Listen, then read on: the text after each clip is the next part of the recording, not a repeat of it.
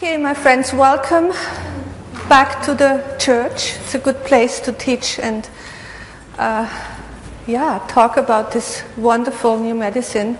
In fact, the Spanish call Dr. Hammer's new medicine La Medicina Sagrada, the sacred medicine. So we are in the right place for that. Before we start, I please ask you to read the disclaimer.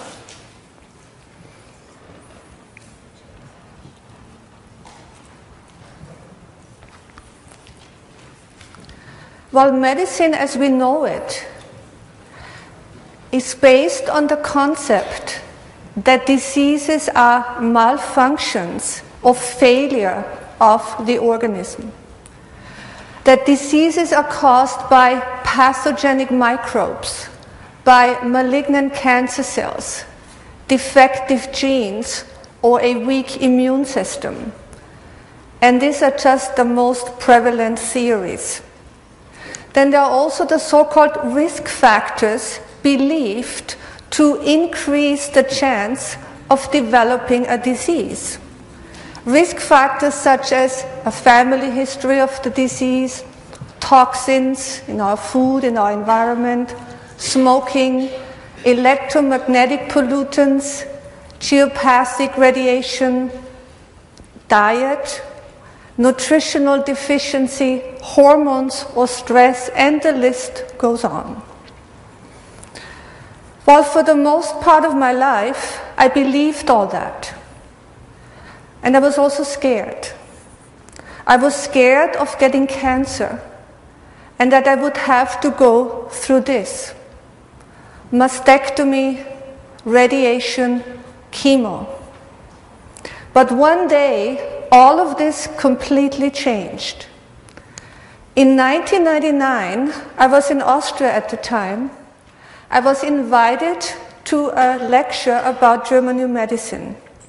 First, I was hesitant because the media kept reporting that this Dr. Hammer was a charlatan, a quack, a psychopath who denied his patients the standard treatment, particularly chemo. And this was also the reason why they had stripped him of his medical license. Yet, he continued to see patients. Eventually, I decided to go and form my own opinion. And there I sat, listening to the speaker. And I was in awe, to say the least. This was science at its best. Firmly anchored in the science of embryology, Dr. Hammer was able to explain the nature of diseases based on biological principles that apply to every human being and therefore to each patient's case. Founded on 5 biological laws, Dr. Hammer provided the scientific evidence that diseases are not, as assumed, errors of nature, but instead significant biological special programs of nature created to support an organism, humans, animals, plants, during unexpected distress, bringing to light that nature is not antagonistic and hostile, but that nature is caring, that nature is creative, and that the inherent force of nature is to protect its creation and to secure its survival. That is our survival, because we are part of nature. And this is one of my favorite quotes. This is how Dr. Hammer himself experienced his discovery. Finding the biological special programs of nature was indeed a revelation. Only life itself can write such a drama. Without the death of my son and my own subsequent cancer, the true nature of diseases would probably not have been discovered for many decades to come, because conventional medicine is moving away from the secret. So let's delve into the secret of the new medicine. And I will first summarize the 5 biological laws, so we have the basics for our special topic tonight. Well, the first biological law states that every disease originates from a biological conflict. A biological conflict differs from general stress, even from extreme stress, insofar as the distress, for example, the loss of a workplace, separation from a loved one, a cancer diagnosis, occurs entirely unexpected. From a biological point of view, unexpected implies that the situation could be detrimental for the one who was caught off guard. So in order to support the individual during such an unexpected and unforeseen crisis, and in order to facilitate a conflict resolution, a meaningful special biological program created exactly for that situation is instantly activated. And this biological program involves the psyche, the brain, and the organ. Based on the studies of tens of thousands of brain scans, Dr. Hammer discovered that a very specific type of conflict always impacts in the same area of the brain. On a brain scan, we see this impact as a sharp target ring configuration. Here we have an example. Dr. Hammer further found that it is exactly this brain relay from where the disease and also the disease symptoms are controlled. So let's look at the example we have here. In this, on this CT scan, we see the impact of a conflict in the area of the brain that is called the motor cortex. The motor cortex controls our muscle movements. The biological conflict linked to the muscle is not being able to escape, not being able to run away, feeling tied down, feeling stuck, causing muscle paralysis. As we see, for example, in MS, in ALS, or the so-called Guillain-Barré syndrome. So what is the biological purpose of the paralysis? What is the significance of it? Well, in biological terms, the paralysis, the inability to move, is related or is equivalent to a fake death reflex. Because in nature, a predator usually only attacks a prey when it tries to escape. So the response is, since I can't escape, I play dead. The human brain is encoded with the same survival program. So let's look a little bit closer with this example. On this brain scan, we see the impact on the right side of the motor cortex, precisely in the area that controls the left arm, because there is a crossover correlation from the brain to the organ, in this case from the brain to the muscles. This indicates that the person had suffered or experienced a motor conflict that involves the left arm. For example, not being able to push somebody away, not being able to defend oneself, feeling stuck with the left arm. Well, in this example here on this picture, we see how a distressing vaccination experience can trigger such a conflict. Okay, we see how distressed this girl is, and how she's held very tightly, so the picture really speaks for itself. Depending now on the intensity of the conflict, the symptoms can range from weakness of the left arm to a complete paralysis. And the symptoms will last until the mind has received the all-clear signal, so to speak. And this is the starting point of German New Medicine. While the view that diseases are caused by negative beliefs is nowadays very popular. Beliefs can make you sick. Negative thoughts create diseases. Diseases are diseases of the mind are the standard phrases. But the work of researchers like Bruce Lipton or Dr. Joe Dispenza in the field of biology or neuroscience are of great value in many respects.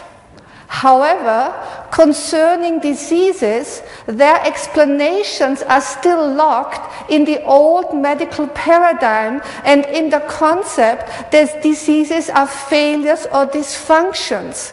Dysfunctions on the molecular level, as Bruce Lipton says. But Dr. Hammer's research over the last 30 years clearly shows and demonstrates that the beliefs cause disease theory is invalid. And here is why. We humans share this biological conflict with all species. Like all living beings, we also suffer loss conflicts, separation conflicts, abandonment conflicts, death fright conflicts, existence conflicts, starvation conflicts, nest worry conflicts, territorial conflicts, sexual conflicts, attack conflicts, feeling stuck conflicts. Conflicts that threaten our survival, the safety of our domain, the bond with members of our group, or the group itself. While it is the psyche that registers instantly or instinctively such dangers. Of course, such a conflict is how we individually perceive such a conflict is highly subjective. It is determined by our social and cultural conditioning, by our knowledge, by our expectations, by our vulnerabilities, by our values and our beliefs. However, and this is the point, it is our biological assessment of the situation. It is our biological reading of the conflict that determines which biological program will be switched on. This association with a very specific biological conflict theme takes place in a split of a second, occurs entirely on a subconscious level, and involves the whole organism. So the psyche, the brain, and the correlating organ. So let's go through this with an example. Let's say a woman receives the shocking news that a husband was involved or had a car accident and that he did not survive. At this moment, she can suffer a loss conflict which involves her ovaries. She can suffer a separation conflict which involves the lining of her milk ducts in her right breast if she is right-handed. You see the details we have based on Dr. Hammer's work. Beliefs cannot explain that. A belief that I think I might get cancer cannot determine if my breast cancer develops on the right or left breast.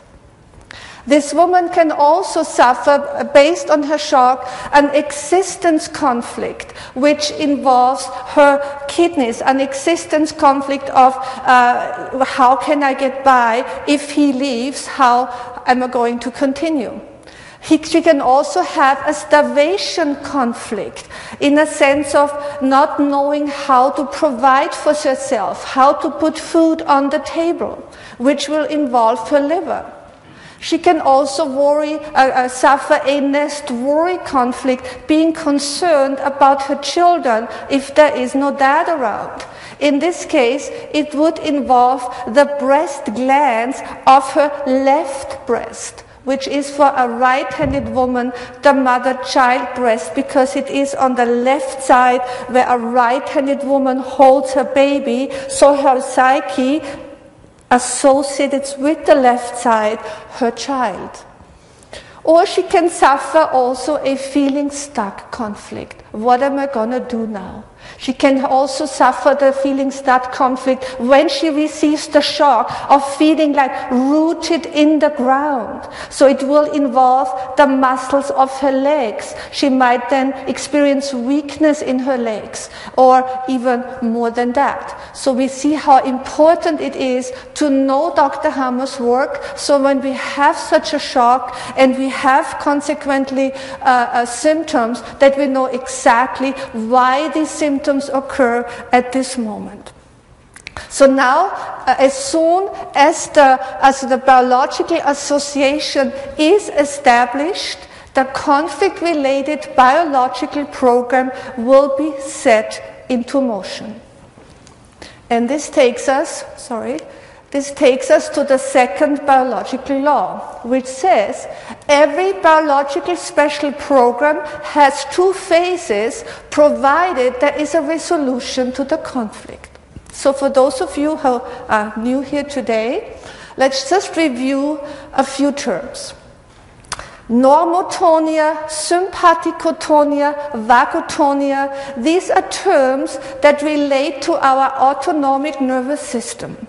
All it really says is that during the day we are in a natural state of stress or in sympathikotonia. During the night we are in a natural state of rest, or in vagotonia.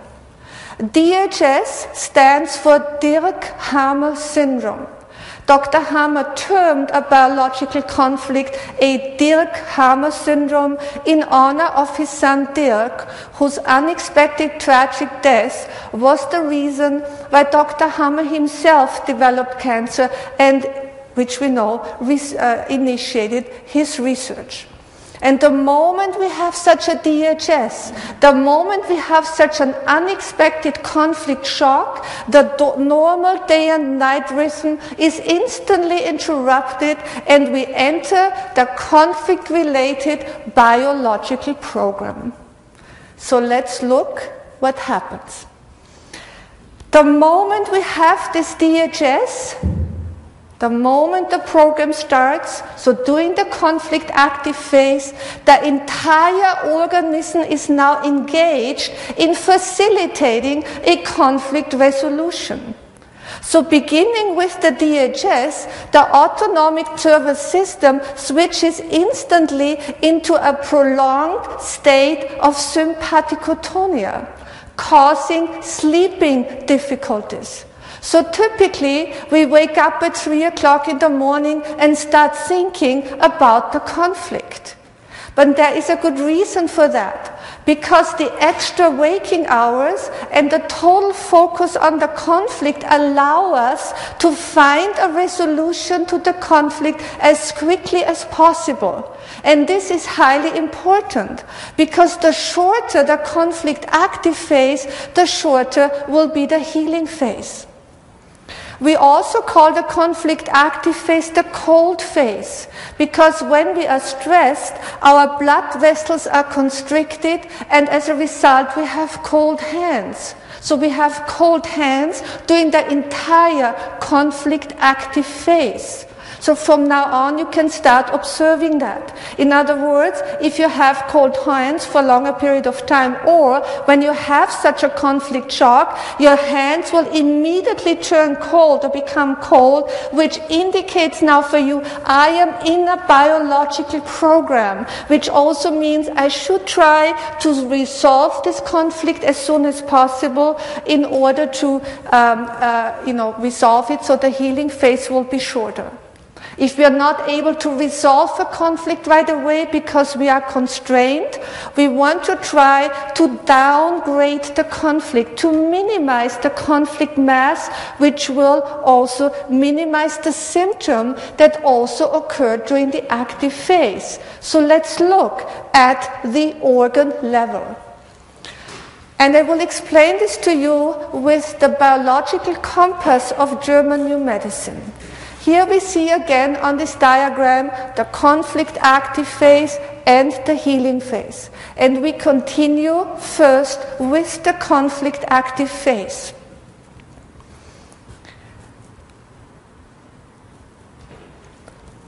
If more tissue is required, remember what I said, during the conflict active phase, the entire organism is mobilized in order to facilitate a conflict resolution. Okay?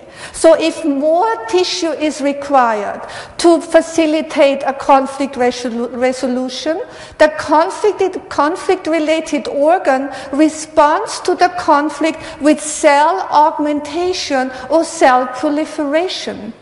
So here we find during the conflict active phase tumors, for example, in the colon, in the lungs, in the liver, in the pancreas, in the breast glands, in the prostate, in the uterus, but also an overactive thyroid or enlarged tonsils.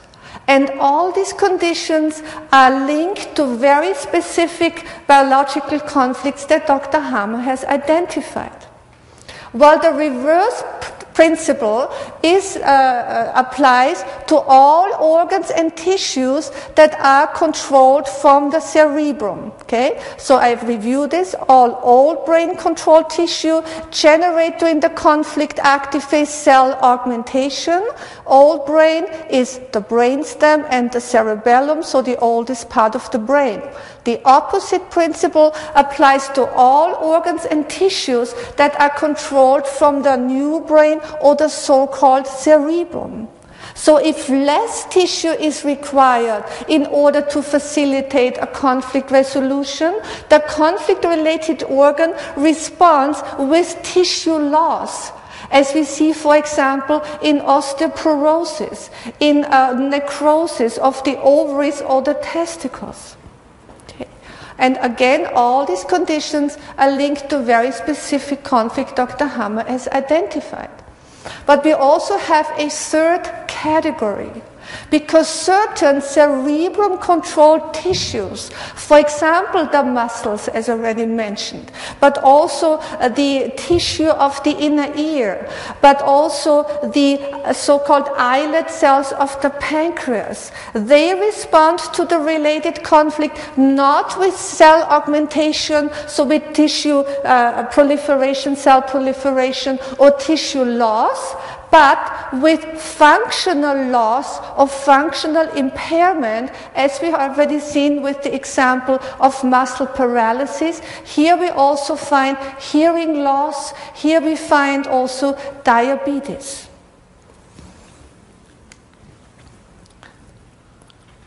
Dr. Hammer's research is closely tied into the science of embryology.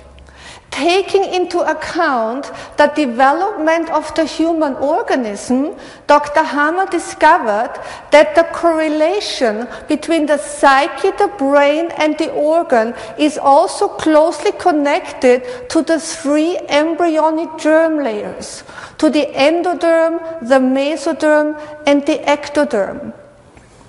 And it is the brain CT studies that tied everything together.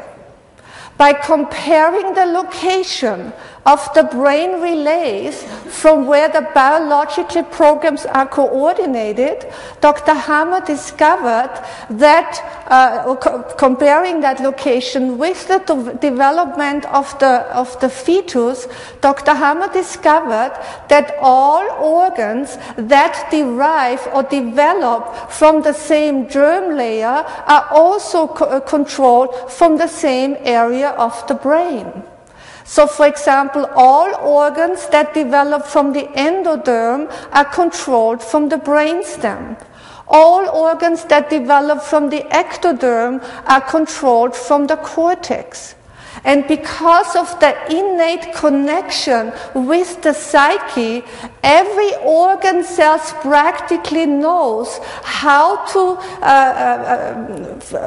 respond in order to facilitate a conflict resolution. For example, if a female suffers a nest worry conflict over the well-being of her child, the mesodermal breast gland cells controlled from the cerebellum instantly start to proliferate.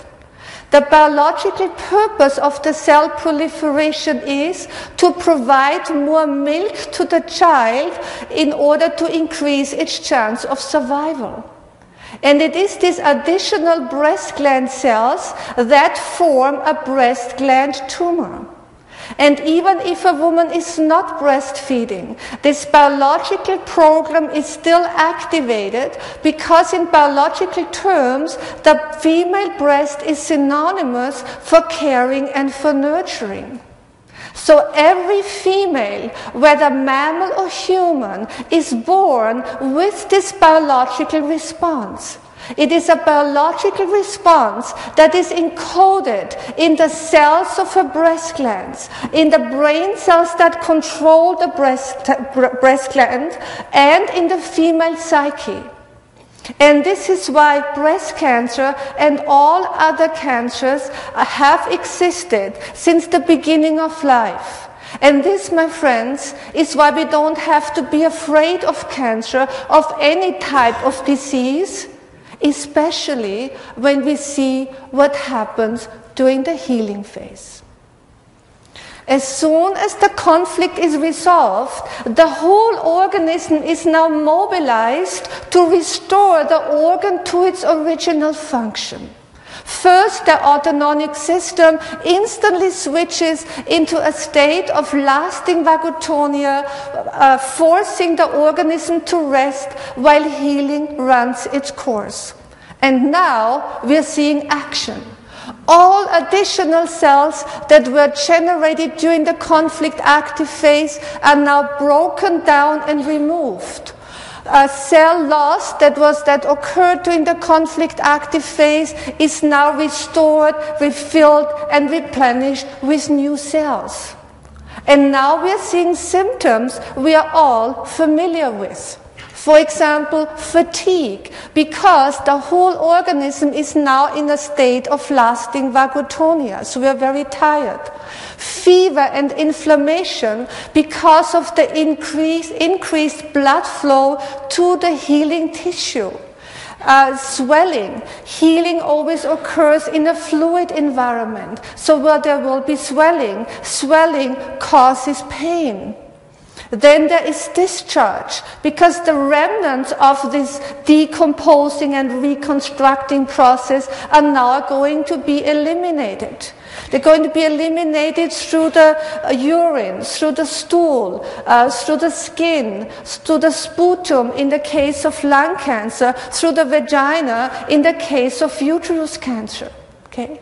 There will also be night sweats, but night sweats only occur when tubercular bacteria are involved, because healing also involves the participation of bacteria and of fungi, which takes us to the fourth biological law and the beneficial role of microbes. So Dr. Hammer found and confirms that fungi and mycobacteria, which are the oldest microbes that populated the oldest tissue that is controlled from the oldest part of the brain, that these fungi and mycobacteria now remove and decompose the cells that are no longer required. So infections like candida infections or any bacterial infection only occurs during the healing phase. Tubercular bacteria and fungi also remove cancers. They remove lung tumors, liver tumors, breast gland tumors, pancreas tumors, liver tumors, prostate tumors, and so forth. All tumors that are controlled from the old brain. If a person doesn't carry the necessary microbes, let's say because of an overuse of antibiotics, the tumor stays in place and encapsulates. Healing also includes or involves the white blood cells and the so-called antibodies. It is one of the most intriguing insights we get from Dr. Hammer's work that the immune system, envisioned as a defense system against microbes, cancer cells, and toxins, is in reality a support system to aid a fast recovery. So if we only have to replace the word immune system with the term support system, and we are right in the heart of the new medical paradigm. We are right in the heart of the new medical paradigm, and the belief or the thought that there is a war in our body, or that there is a self-attack as proposed in the autoimmune system theory, that such a belief is outdated. And that the idea of fighting diseases and of beating a cancer is no longer necessary. It is meaningless, particularly when we understand that most healing symptoms, including cancers, many cancers in fact, are already healing symptoms. So if we take a look at these symptoms, we also recognize that many of them also occur when any wound is in healing. Okay, look at that. Here's a wound on a knee. What do we see? We see inflammation. We see swelling. We see definitely the man in pain. We see discharge, oozing, pus. Right? Well, my friends, the healing of cancer is exactly the same. There is no difference. So we might want to ask, why does healing, if these are all healing symptoms of so-called diseases, why does healing often take so long? Why do diseases become chronic? Well, the answer is because we keep scratching that wound in our psyche. Or we allow others to reopen a wound that is trying to heal. And we also have to be aware that most pharmaceutical drugs interrupt the healing phase. And the most brutal kind of interruption is chemo treatment. So this takes us back to the beginning, and we can close the circle and can compare the old medicine with the new medicine.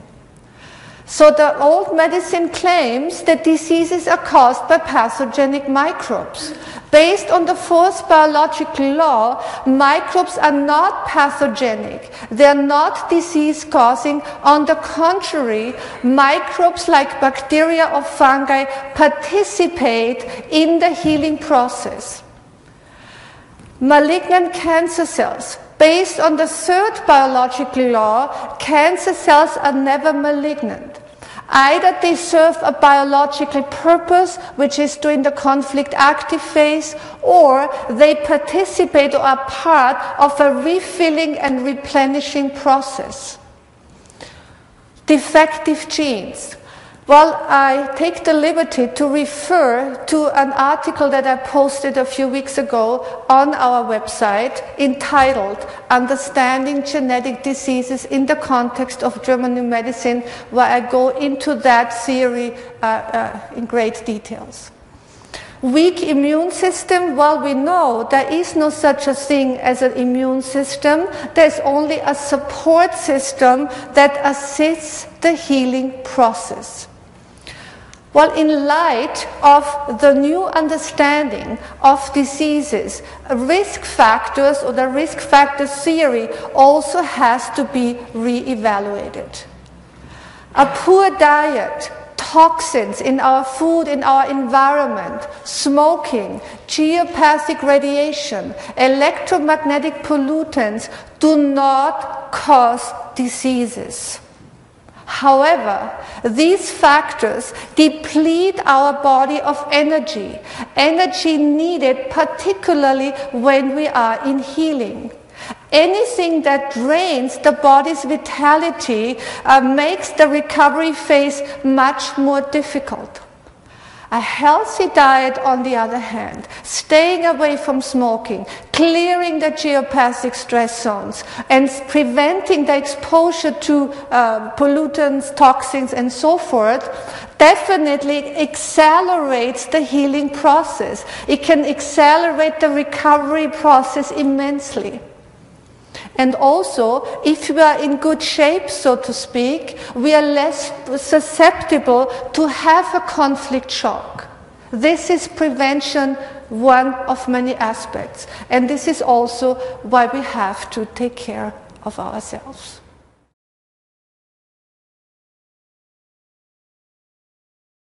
Feeling abandoned, isolated, left out, or left behind is one of the most difficult emotional experiences. We are by nature social beings, so we are all born with the desire to bond and to be with others, to be with our mother, our parents, our friends, our mate. And Dr. Hammer found that an abandonment is linked to our kidneys. To be more precise, to the kidney collecting tubules. In order to understand this better, we're going to look at the different tissues of the kidney and also the function of the kidney. The kidney collecting tubules are the oldest tissue. You see, in German medicine we work with color, so it's yellow, it's the oldest tissue. So the kidney collecting tubules are the oldest tissue of the kidney. They therefore develop first during the embryonic stage and derive from the endoderm, which is the oldest germ layer.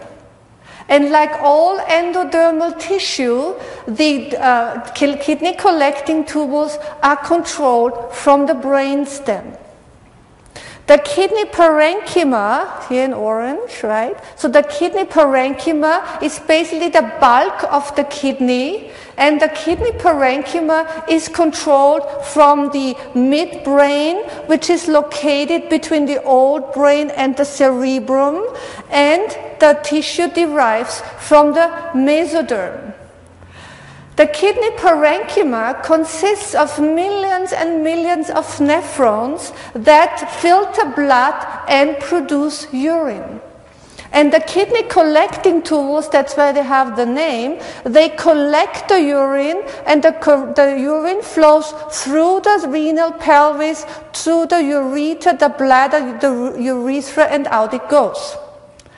And we want to keep in mind that urine consists of approximately 95% of water and 5% of urine substances, for example, or including creatinine.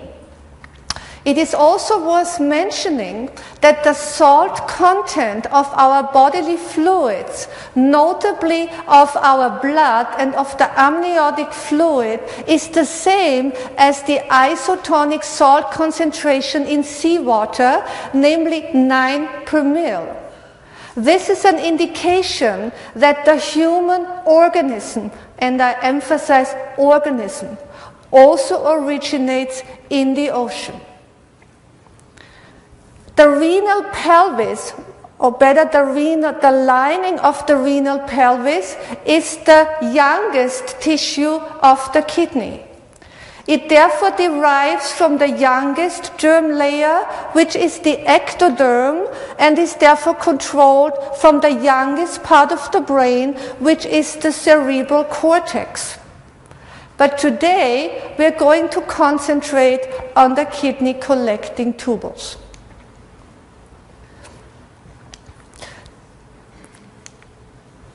The kidney collecting tubules provide us with one of the most significant survival programs that relate back to the time when our evolutionary ancestors were still living in the water, and being thrust on shore would be a life-threatening situation.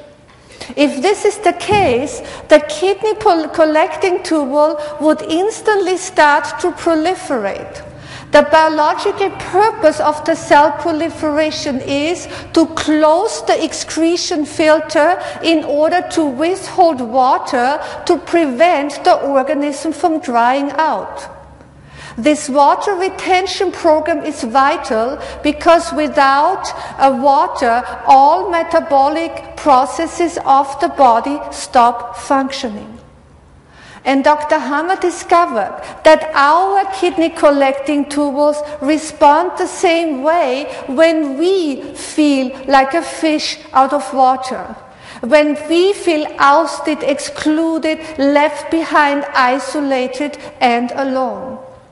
We therefore call the conflict linked to the kidney collecting tubules an abandonment conflict. We also call it an existence conflict.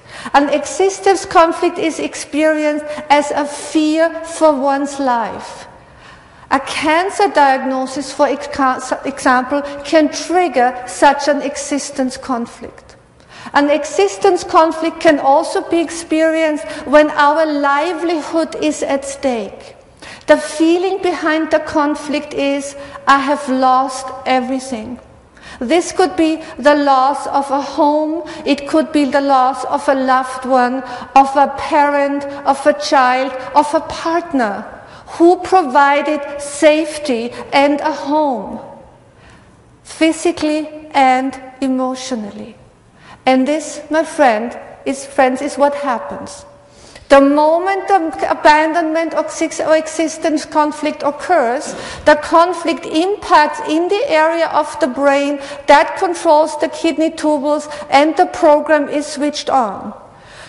Starting with the conflict, there will be cell proliferation in the kidney collecting tubules, and the cell proliferation closes the excretion filter, causing water retention. But the body not only retains water, but also creatinine. Clinically, this creatinine retention is called uremia. Creatinine is a waste product of the protein metabolism and is usually excreted with the urine. But in the critical event of an existence conflict, the kidney recycles creatinine into protein in order to provide the body with nutrition.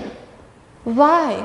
Because for our evolutionary ancestors, the biological conflict of being swept out of the water environment meant, in addition to the danger of drying out, also a threat of starvation, particularly of dying from protein deficiency.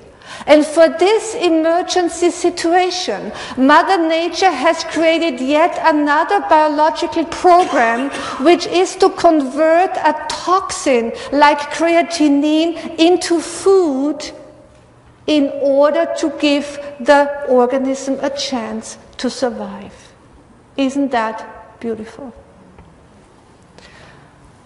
The degree of the water retention, just think logically, the degree of the water retention is determined by the intensity of the conflict.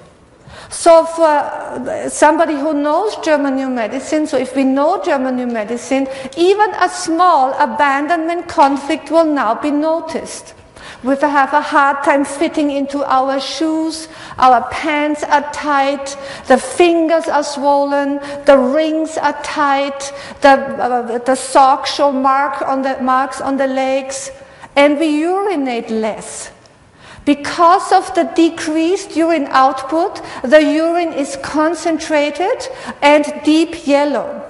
So this is a good way to observe a kidney collecting tubule activity, or the activity of such a program firsthand. Water retention also causes weight gain. 1 liter of water weighs approximately 2.5 pounds. So if we start gaining weight, although we exercise regularly and haven't changed our diet, so if we start gaining weight and have a hard time losing weight, then an abandonment conflict is most likely in the picture.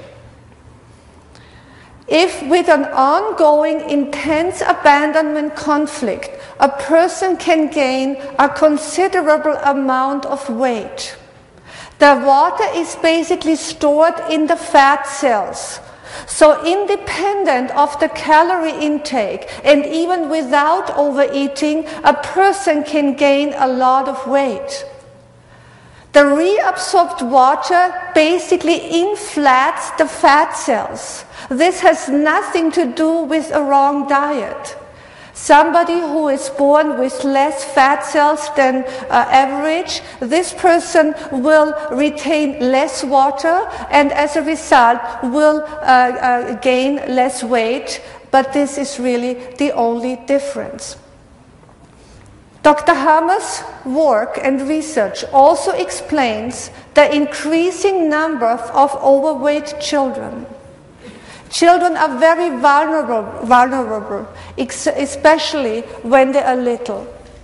Children suffer abandonment conflicts when they're put into daycare, when the parents don't have a lot of time for them, when a new sibling is born that gets more attention, when they feel unwanted, when they don't feel part of the pack at home, of the pack in kindergarten, of the pack in school. Abuse, physical abuse, sexual abuse by a family member can cause severe abandonment conflicts. Children also suffer abandonment conflicts when a family member leaves. For example, if a grandparent dies, or if one of the parents moves out. We see a lot of this. So we look at this from a completely new perspective. What is interesting in German, or in the German language, the word the word for abandonment is sich Mutterseelen allein gelassen fühlen, which means to be left without your mother's soul. How true is that? Dr. Hammer's work also explains why kidney problems are so often, or we see kidney problems so often in pets. Our pets suffer terribly when they are neglected or when they are abandoned, and we also see it in their eyes. So if the abandonment or existent conflicts lasts over a long period of time and is very intense, then the cell proliferation in the tubules forms a kidney tumor. Well, whether the right or left kidney is involved is random. Also, what we have to realize is that every kidney has 3 sets of tubules. So the tumor grows or develops in one of the kidney and in one of the tubules. But in any case, there is no reason to panic. A tumor is never malignant. It always serves a biological purpose. We have to learn to understand this response on the organ level in the biological context and the programs that we have inherited. So let's see what happens during the healing phase. Well, as soon as the conflict is resolved, the proliferation in the tubules instantly stops. And now tubercular bacteria and fungi start to remove the tumor. Okay? According to the 4th biological law, fungi and bacteria are the oldest microbes that populated the oldest tissue, and they start to remove the now superfluous cells as soon as the conflict is resolved. When tubercular bacteria are involved, then we see during the healing phase kidney tuberculosis. While in our part of the world, people are not supposed to have tuberculosis. So the condition was renamed. It is now called nephrotic syndrome. In the third world, however, it is still called tuberculosis, or maybe AIDS. When fungi are involved, like candida fungi, then we see during the healing phase so-called renal candidiasis, basically a fungal kidney infection. But based on the fourth biological law, it is not the fungi, it is not the DB bacteria that cause the infection. On the contrary, the DP bacteria and the fungi, they help to heal the cancer. So it is only the symptoms like inflammation, fever, a cloudy urine, or night sweats that are interpreted as an infection. There's also another important thing we have to keep in mind in the healing of the kidney, which is protein loss. Because tubercular secretion is rich in protein, which is now excreted through the urine, causing protein deficiency. Severe protein deficiency can cause serious complications. In fact, it can cause death. So eating food rich in proteins is essential during the healing phase. If a person has a hard time eating, then protein drinks are a great option, but also supplementation with amino acids, which are building blocks of proteins, are also of great help. Another thing we should keep in mind that we should not should consume protein before 3 p.m. in the afternoon. Because after 3 p.m., the body has a difficult time with breaking down proteins. Proteins should also not be mixed with carbohydrates, because mixed with carbohydrates, the protein metabolism slows down. So we understand now that the healing phase is definitely the wrong time for raw food diets, for juice diets, or for fasting, which is often recommended if somebody has cancer. And this, my friends, applies to all tumors that are decomposed during the healing phase, which are tumors and cancers that are controlled from the old brain. So not only to kidney cancer, but also to liver cancer, pancreas cancer, prostate cancer, colon cancer, breast cancer, and so forth. Okay? So we really should watch our diet. The trick is, as soon as a person has night sweats, we know tubercular bacteria are involved, and this is when we need the proteins. We often see cancer patients of people that have cancer wither away, although they are not on chemo, excuse me, because they don't get enough proteins. Okay, so proteins, proteins, proteins. Well, if a person doesn't have the microbes, doesn't carry the microbes, again, often because of an overuse of antibiotics, then the kidney tumor stays in place and encapsulates. What this would mean in theory, that the water retention stays forever. But this is not the case, because detoxifying the organism, which is one of the main functions of the kidney, is way too important. So as soon as the conflict is resolved, okay, the body uses the other kidney or the other tubules to release the water. And this is when when people resolve abandonment or the existent conflict, at the moment of the resolution, people start peeing, and it could be quite a lot. So you can start observing this from now on.